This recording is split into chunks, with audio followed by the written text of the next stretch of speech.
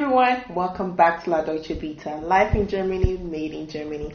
My name is still Phoebe, and today we are going to discuss the German word of the week.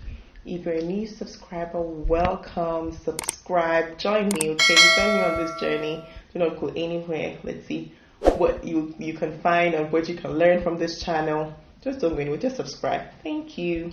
And if you're a returning subscriber, an oldie but goodie, hey, welcome back. Hope you're doing well. Let's get into today's video.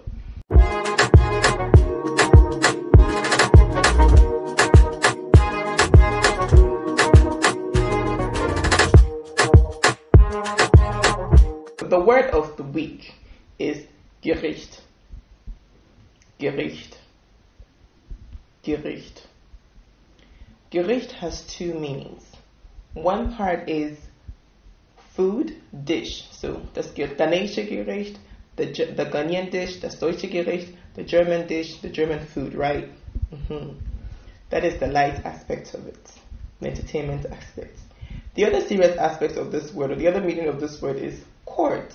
Das Gericht means court, right? Das Gericht means food, das Gericht means court. Now, let's talk about verbs in connection with Gericht, with das Gericht, mit dem Gericht, okay? So, when somebody says, ich bringe dich vor Gericht, what does it mean? It means I'm taking you to court. Ich ging vor Gericht, I went to court. I took the matter to court. I followed the matter legally, right? Now, if someone says, ich gehe mit dir ins Gericht, ich gehe mit dir ins Gericht, what does that mean?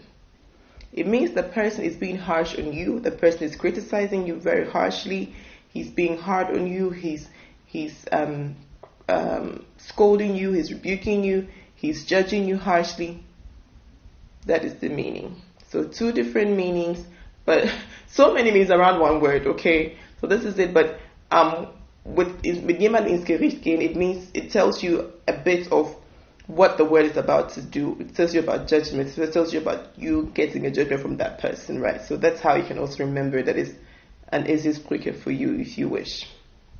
So guys, that is the word for this week. Hope you enjoyed it. If you have any questions, don't hesitate. If you have a suggestion, send them to me. Let them come. I would gladly talk about those words. So have a blessed week ahead. Have a great productive week. See you same time next Wednesday. Tschüss. Hey, I forgot to say, La Deutsche Vita, life in Germany, made in Germany. Bis zur nächsten Woche. Ciao.